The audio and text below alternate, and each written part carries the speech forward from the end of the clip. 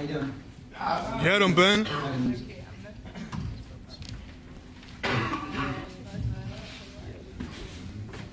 gonna dedicate this to my wife and my newborn son.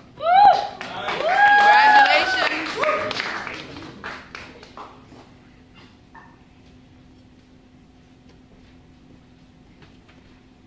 How is it that in America, a pregnant woman working is rarely allocated money to receive? But a cop, well, he can shoot an innocent black boy, get a cushy desk job, and still get paid leave. Mm-hmm.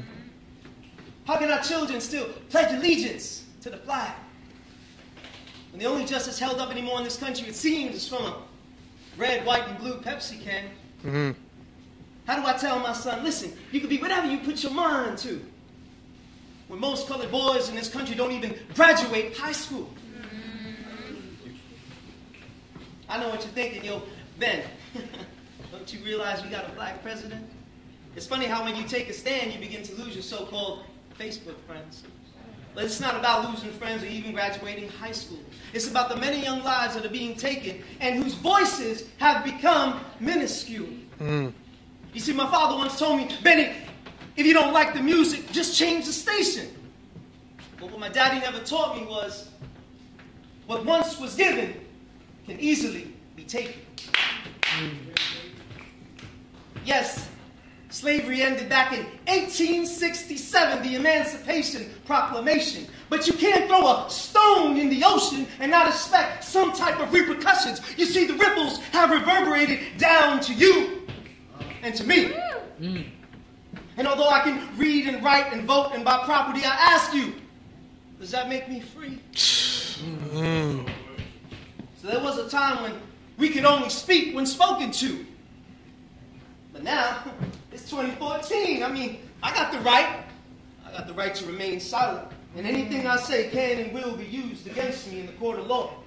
I got a right to vote, but if I commit a felony, well, you know all that shit's out the door. I can speak my mind and take a stand because I've been given the freedom of speech. But let me make a mistake in the public eye, and I can easily be arrested for so-called disturbing the peace. I can attend the school, learn a career and a trade, but every time I leave my door, there are obstacles I face every single day. Whether gangs, dealers, drugs, thieves, or dirty cops, no matter what the book says, your environment is more than just a backdrop. What's happening to us and all the young black boys today? Who do we turn to when all seems to be just fading away? To this country's monuments, to its highest states, cities, and small towns, it seems we've lost another young black boy. You might have heard of him. His name was Michael Brown. 18-year-old boy from St. Louis, Missouri, who was on his way to college.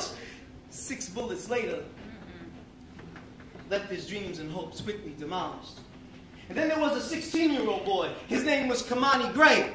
He was leaving a birthday party, shot multiple times by cops, unarmed, to our dismay. Boys that should be enjoying their youth, you know, playing basketball, Xbox 360s, Madden, and who can forget the shot that rang in our ears and killed the 17-year-old Trayvon Martin. What do we say when history seems to repeat itself? They acquit and we riot. We put another name up upon a shelf.